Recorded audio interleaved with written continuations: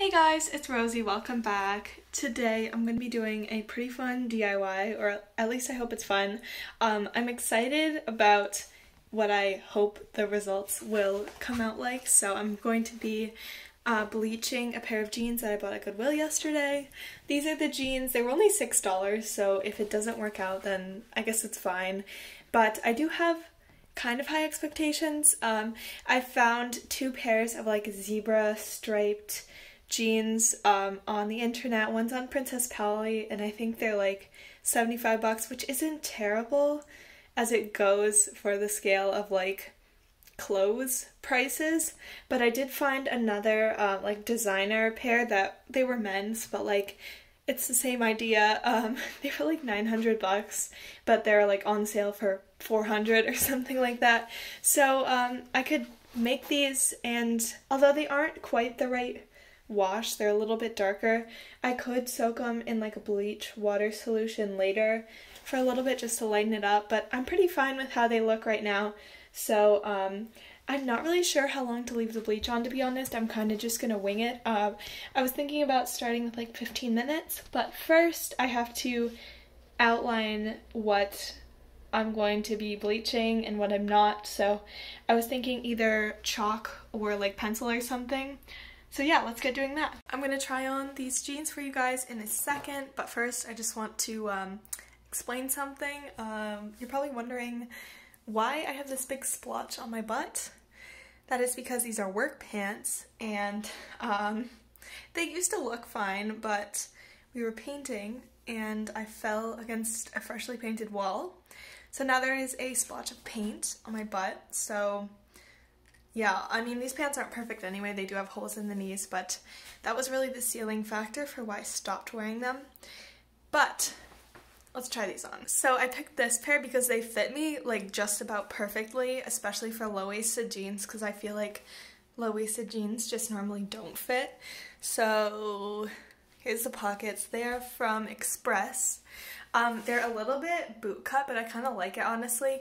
And they are a bit dark wash too. The bottoms are kind of flowy as well. You can see like there's a little space there, so it is a little bit of a early 2000s style, but I think they'll be cute, especially if I like put them in bleach later on.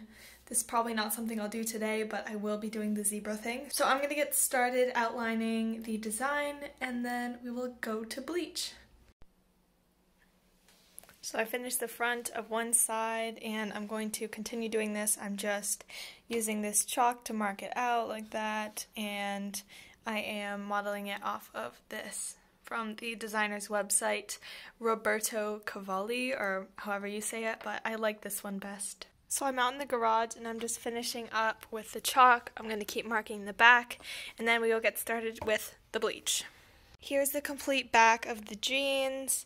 So I'm going to set up a show on my iPad and pour some bleach into that cup, use one of those paintbrushes, and put on my gloves, set up a time lapse, and then we'll go.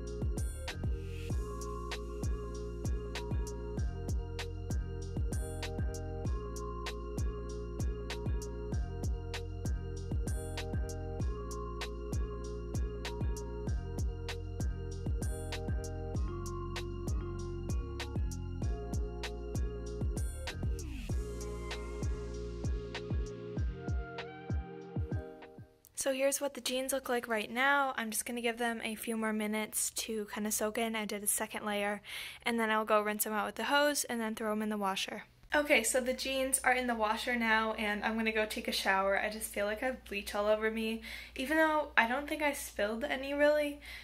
I definitely smell like it, so I'm going to go take a shower, and then I'll have lunch, and then hopefully the jeans will be done by then, and then I'll throw them in the dryer.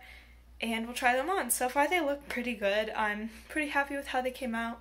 I'm a little afraid some of it's going to be a little yellow, but I guess we'll address that problem when we come to it. So yeah, I'm gonna go shower. The pants are all done, so I'm just getting on some shoes to go outside to show you what they look like. They still stink terribly of bleach, so I'm just wearing like a regular black shirt with this because I don't want to make all my other clothes smell like bleach. So this one is going in the wash right after this because it's already dirty anyway, so it doesn't matter. But I will need to wash the pants again soon because they do like reek of bleach. And also I might want to touch them up someday. I'm not going to do it anytime soon though, because I think they look fine for now, and they're just about exactly what I was shooting for, so let's take a look.